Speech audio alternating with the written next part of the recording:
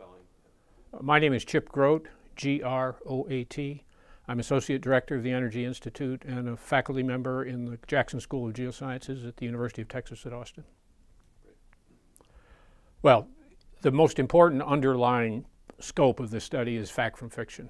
The resource is so important to the United States and to the globe that if there are legitimate concerns about the impacts on the environment of producing, transporting this important resource, we need to understand that.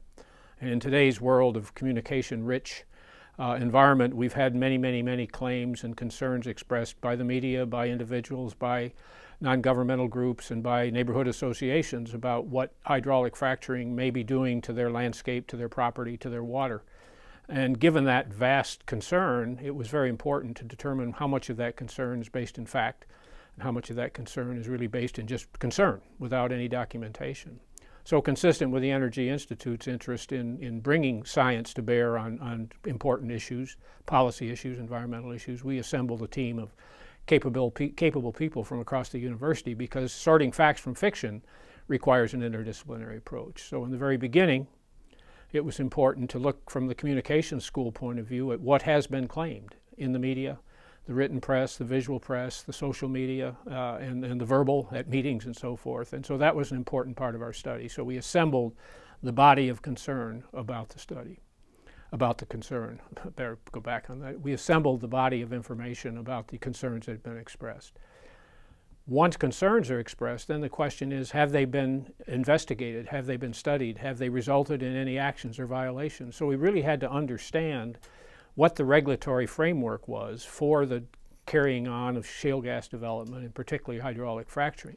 So we employed an attorney, Hannah Wiseman, who was with the University of Tulsa Law Schools, currently with Florida State University, to look at the regulatory framework in the Barnett Shale in Texas, the Haynesville Shale in Louisiana, and the Marcellus Shale in the Northeast to see what the states are enforcing regarding the development of shale gas and ultimately, in some cases, shale oil. And what's been the result of these investigations? What has actually happened that resulted in some cause for concern expressed through a violation? So that was an important part. But then if there is a violation, what is the cause? The initial hysteria and really flagrant concern that was expressed by people was that this hydraulic fracturing at a few thousand feet beneath the surface was causing pollution of groundwater and may have even triggered seismic events and resulting in emissions of methane into the atmosphere. So what really did happen is important, but what caused it is important. Was it hydraulic fracturing? Was it something else? So this review of the regulatory framework and the violation record was extremely important in associating not only fact with claims, but what the fact demonstrate actually caused the concern. Well, the next step there really has to be what is the environment in which this is occurring? What scientific research has been done into those concerns? Has there been investigations, gather facts, analyze data, make interpretations? So we employed an environmental scientist from the Bureau of Economic Geology to look at the scientific literature. And finally, if you're going to put all this together in some format and you're addressing good policy from good science, you have to communicate it in such a way that policymakers understand the science. So we employed a person who's very skilled in decision support systems and graphics to assemble our information, assemble our findings in forms that are effectively communicated to policymakers, and that was Dr. Suzanne Pierce from the Jackson School. And as a way of making sure that we're on a level road and that we're not being oriented in any particular direction, we have had an association with the Environmental Defense Fund group. They're an environmental, very responsible environmental, non-governmental organization that's interested and concerned about environmental effects of shale gas development, but most importantly, they're interested in the facts. So they have been along with us in this study. They've been reviewing our reports, reviewing results, making sure that issues that are out there are brought to our attention and that we deal with them in this interdisciplinary way that we've set out to do that. So it's been a very interesting study, and it's been overwhelming in some regards, particularly regarding the amount of information that is available in the state regulatory agencies that has to be sorted through and interpreted and attributed to various aspects of shale gas development. I think it's important for people to understand that in many ways shale gas development is not much different from conventional oil and gas development. A well is drilled, a well is cased to protect shallow groundwater, Tubing is put in the well to produce the fluids. Waste fluids are produced and disposed of. Produced salty water comes up the well bore in later stages of production and has to be disposed of. There are surface pits to hold salt water. There are surface pits to hold drill cuttings. All of this happens in both conventional and in shale gas development. And so we wanted to be sure that what we were seeing was directly related to a shale gas development process that many people think is very different and therefore has its unique concerns, and one that is much like, in many ways, conventional oil and gas development, because it has its own set of concerns which may or may not coincide with those with shale gas. So that's been an important direction for our study. Talk a little bit, if you would, about some of the findings you've reached preliminarily with your report, specifically, if you would, at first, about some of the issues associated with surface water.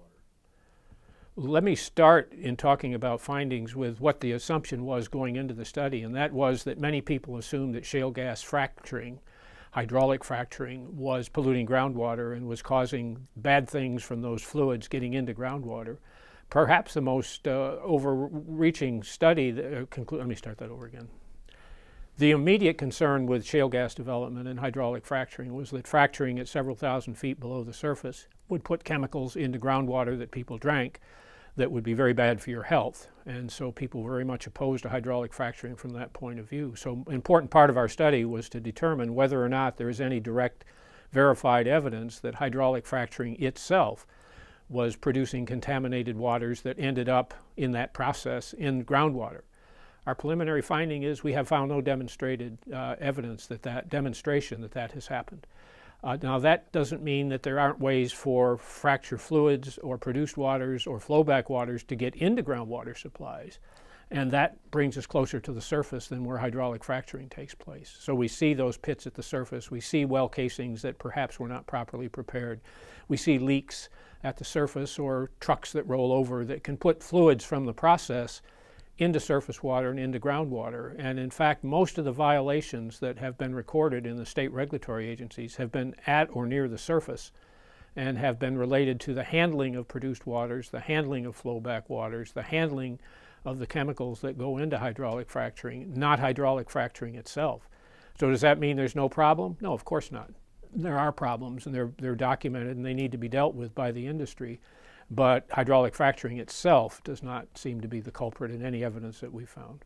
Do you make in your report, or will you make in your final report, any recommendations regarding the need for tougher, more stringent regulations and or better enforcement of existing regulations? The regulatory record is an interesting one in hydraulic fracturing, and that is that the regulations that are being used in most cases are the ones that have been used for years. They have not been custom designed to hydraulic fracturing. Does that mean they're not good enough or not adequate? And we don't find any clear evidence that that's the problem. If there is an issue, it's the frequency of inspections, the workforce available to do the inspections and surveillance. And the obvious happens. If you go to a well site, you see at the surface. So it's not surprising that we see mostly surface violations. And many of those are procedural. Didn't put a sign up on a fence, a mud pit leaked or something like that. Again, not that they're insignificant, but they are surface effects, not subsurface effects. I think if we had any recommendations, it would be that more attention needs to be paid to what actually happens in the groundwater body. There needs to be more sampling of groundwater. There needs to be more analysis of things that you don't see, because that's harder and is more involved, and many of the regulatory staffs aren't equipped to do that. So we would encourage better monitoring of the groundwater as these processes take place, regardless of what source of contamination might be, and more baseline studies. We're finding in many, if not most places, what the water was like before oil and gas development took place is not recorded. So how do you know whether you've had an effect or not, or whether the effect that has happened is due to the causes that you're involved with or that somebody else is involved in? So number one, more baseline information prior to development. Number two, more stringent methods for sampling and analyzing subsurface information, particularly groundwater. And number three, a better capability to attribute the actual causes of problems to the actual effects, so that when we inform the policymakers to enforce the regulations or enhance the regulations, that they deal with the right issues. We examined the three principal areas that were involved at the time we started. That is the Barnett Shale in Texas, which has been going on for decades, the Haynesville Shale in Louisiana, which is a very large play and very active one, and the Marcellus Shale in Pennsylvania, New York, Ohio, parts of West Virginia, which is a developing play. And the geology is significantly different, ranging from the Marcellus to the Haynesville and the Barnett, whereas the Marcellus Shale development takes place in shale formations that are shallower and more apt to be connected to groundwater supplies and may have natural methane in them already, therefore a confusing factor in some cases as to whether hydraulic fracturing is putting any methane in there or not. And on the other end of the spectrum is the Barnett and even the Haynesville, where the depth of the currents of the shale gas is such that there's no connection and no methane in the shallow groundwaters that could have come from natural causes. So if you're going to understand baseline conditions, and they're important, you need to be sure you understand them in different geologic settings, not just in any one particular place. Okay. At the AAAS meeting in Vancouver in February, we will present the results of our study more than the preliminary findings we're in a position to discuss now. And we'll focus on water effects, and we'll focus on the record of concerns, the record of actual claims, and the record of violations and concerns, and how they relate to what has actually happened. In other words, separating facts from fiction. We'll also say a little bit about some of the other issues that have been raised. There's the question of seismic activity, and I think other panelists will address that more completely than we will. But we'll point out how differing geology and different processes could involve seismic activity as opposed to it being only fracturing. It could be injection wells, and there's some evidence of that, and I'm sure that'll be discussed at the meeting. There's been growing concern about fugitive air emissions. Does hydraulic fracturing result in the release of methane, which is a much more serious, short-term at least, greenhouse gas than carbon dioxide, into the atmosphere? And if so, are we causing more problems just from those fugitive emissions than we might have thought originally? And there is some concern about that, and there's some concern that compressors and transportation systems need to be looked at more closely to minimize those fugitive emissions. So we'll deal with media beyond the groundwater, but we'll only do it by reference. And so you will be delivering a final version of your report at a news briefing at the AAAS meeting? At the AAAS meeting, we will have a news briefing which will present the results of our study and be available for questions about them. And they will be specific to the three areas, and they'll be specific to the actual causes of the concerns that have been documented.